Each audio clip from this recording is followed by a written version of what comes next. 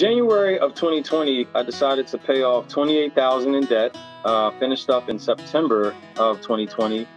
And for 2022, my New Year resolution is to save the same amount in my PenFed savings account. I will begin to decrease my spending and increase my income via overtime at work, writing in my budget book, keeping to my budget, and actually cutting out eating at work and bringing my own lunch to work.